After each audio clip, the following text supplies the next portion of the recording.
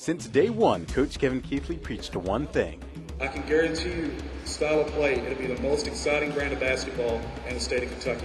This coming from a man who once coached a team who put up 160 points in a game, which just happens to be an ABA record.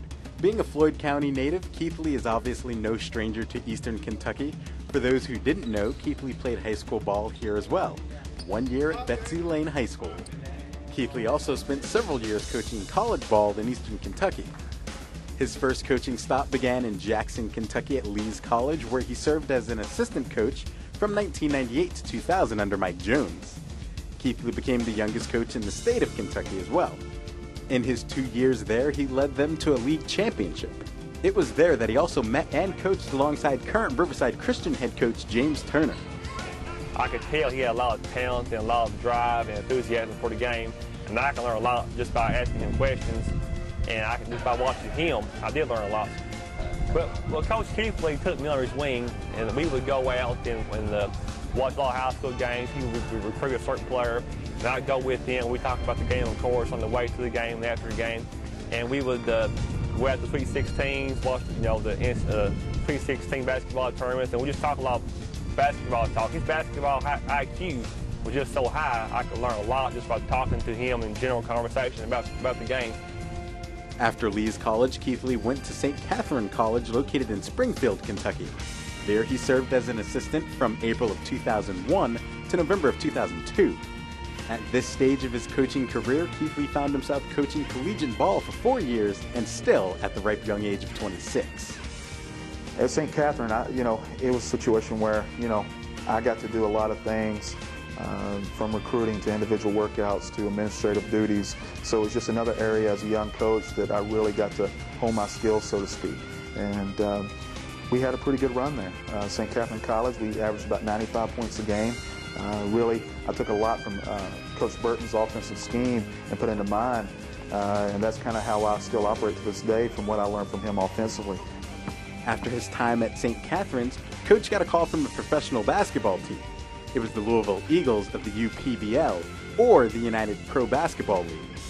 While with the Eagles, Keathley served as the assistant head coach as well as the director of operations.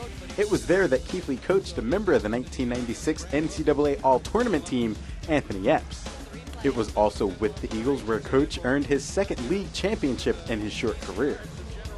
Making the move from St. Catherine to Louisville was a big transition, not only in terms of going from a smaller market to a bigger market, but also each step you make as a basketball coach is always a change, and professionally was no different.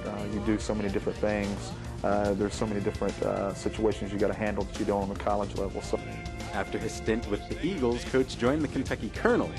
While with the Colonels, Keathley was voted the 2005 ABA Coach of the Year, and in 2006 he was named one of the top 10 young coaches in America.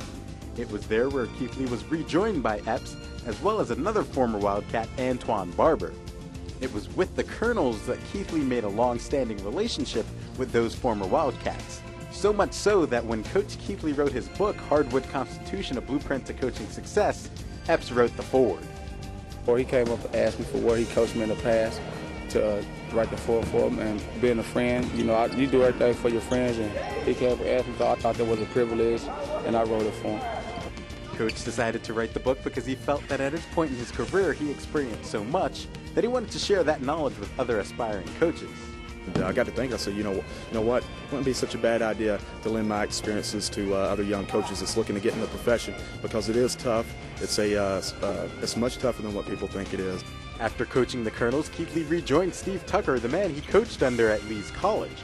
This time, Coach served as a top assistant for the Rio Grande Silverados, who at the time was part of the ABA.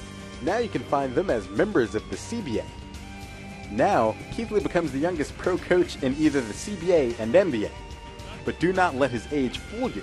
Just because he is young does not mean he is not intense. As a matter of fact, Antoine Barber would tell you that he is very intense. Coach is a great guy, intensified, he's always ready to play.